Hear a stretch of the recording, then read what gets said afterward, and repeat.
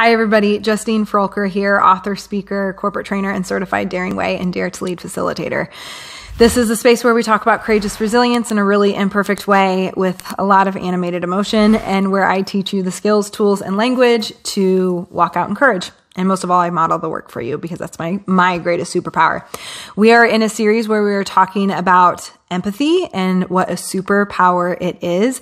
This is the fourth and final video in a series. So if you want to get caught up, those links are down below. No matter where you're watching or listening, YouTube, Facebook, LinkedIn, or YouTube. Did I already say that one? Or a podcast player. Thank you for being here. Make sure you like, follow, and subscribe. So there's two pieces to this. What if someone is not empathic with us? Why should we be empathic with them? There's two things to this for me. One, the golden rule, do unto others as you would have them do unto you. I mean, we've all been taught that. I think the banner was at the top of my kindergarten room. Could we read in kindergarten back in this, when I was in kindergarten, 80s? You give them empathy because you want empathy from them. For those of us who follow Jesus, for me, it is also Christ-like to love one another well, to serve them well with the empathic skill set that I believe Jesus really embodied and showed us so much in the Gospels. The other thing is in order to do so, we first also need to give it to ourselves. I've taught this for as long as I can remember. We cannot give what we do not have. I used to think this applied to things just like care.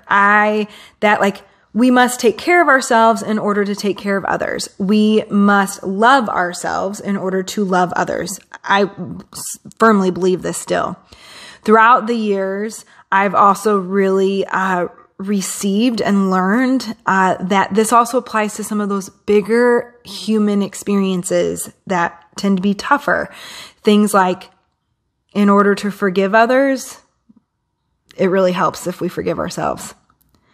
In order to extend grace and generosity to others, we must extend grace and generosity to ourselves. We cannot give what we do not have. How do you expect to? This applies for empathy.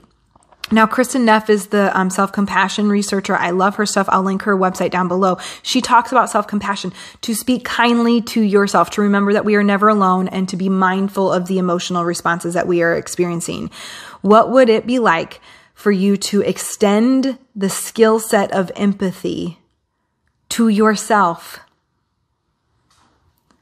Empathy is not babying ourselves, placating ourselves, pooping rainbows and butterflies. It is also not shaming and judging and blaming and convincing ourselves. It is speaking kindly to ourselves, to speak kindly to others. If I beat myself up all day long and I'm just real shitty to myself, the well's empty. I have nothing left to give. Stop going to an empty well looking for water. This includes your own. Empathy is to sit beside and identify with the emotions that someone might be feeling if they're going through struggle. To love and lead others well, to meet them with empathy, we must first love and lead ourselves well and meet ourselves with empathy. And we're going to extend it first to them. Because sometimes they just need that modeling. And since it's connection, anything can happen. So thanks for joining me for the series. I hope it helped. If you have other questions, I'll do another video. If you would like me to discuss anything further, make sure you like, follow, and subscribe. And I'll see you next time.